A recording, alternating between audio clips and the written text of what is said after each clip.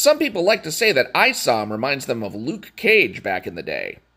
Well, I'm currently reading Luke Cage's old exploits, and I have to admit, every once in a while, there is a similarity.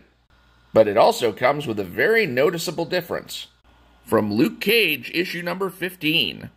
Here's Luke Cage falling from a great height. "Sweet sister, there ain't no way I'm going to survive this little number.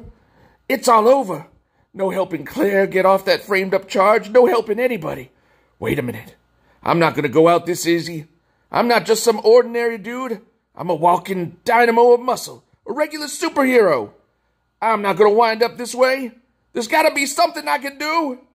And now from ISOM number 1, Avery Silman, the title character, falling from a great height.